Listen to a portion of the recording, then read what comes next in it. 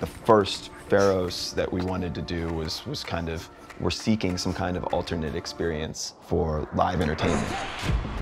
And it didn't necessarily have to be only music. You know, Donald is multi-hyphenate, and so we wanted to create a world that like a fan could step into and feel like they could touch all these different parts of entertainment. I think for us it was like an answer to what was happening that we didn't like in the major music festival space. And so we didn't want to call it a festival, we wanted to call it an experience, and a goal of ours is always like, how do we give back something, at the end of this? And like, is there something we can create in augmented reality that lets that person go back to that moment for a second?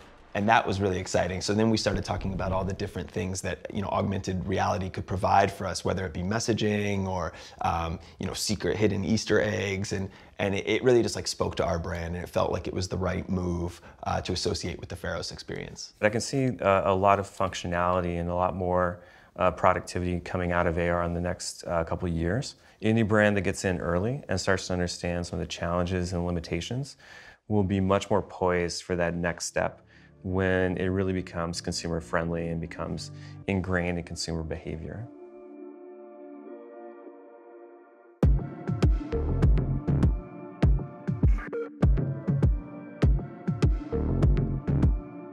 Primarily, it's the fact that it's a shared experience. I've never seen that before, as far as AR, where the phones are aware of each other in the space, and you can actually go through an experience together. So I think the multiplayer is going to be what really kind of surprises people. From a very technical standpoint, we made the decision to go with Unity because the integration with AR Core was much more advanced. And the AR Core plugin gave us the ability to leverage cloud anchors. Cloud anchors allow developers to easily create like a frame of reference that matches the digital and physical world, so that it's much easier to create a multiplayer experience. So one of the UX workarounds we did was that as people approached the portal, it would actually extend out to them. The portal is the anchor. So everyone who's using the app together sees the portal in the same place in the room. And that would let us use a much smaller footprint for the experience. That helped a lot.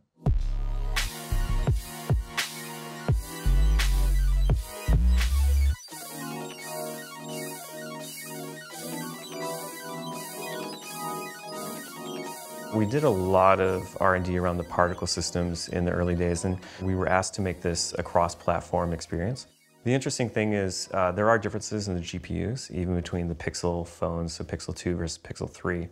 So we were dealing with different chipsets. So we ended up going with the native Unity particle systems because it was the most universal. I did get a chance to sit behind the team like in real time. I could say, wow, that's really cool, but it just like the tree needs to be a little bit more purple, and couldn't it be pulsing outwards? And within a matter of seconds, these engineers could dial in that effect about 90% of the way. So for myself, or even for a guy like Donald, who doesn't have a lot of time to like come in and just sit all day at something, you can easily communicate your ideas, see if you were in line, and walk away and know that the next day it'll be perfected.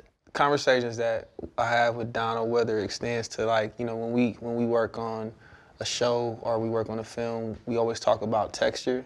And I think with AR, in terms of a narrative, I think we're trying to just tell a broader story that can expand from like, Donald's first record to his last movie. Like this should feel like a world, even if things don't tie directly together, that they have these moments that can kind of build some real estate in people's mind, We were really excited about this project because bringing so many minds together to build something amazing is what we love to do. Unity shines when it's in the hands of like amazing creators. There was just a openness and a willingness to work together from the very start that lasted all the way through the completion of the project that I've only been fortunate enough to experience once. I think PHAROS AR will be like a way for, there's a conversation or there's like a, hey, you gotta come try this, or it inspires them to use a different application, with portals or whatever. I think that's what I'm most excited to see come out of this, is the aspect of our fans speaking to one another and kind of teaching each other how to use this.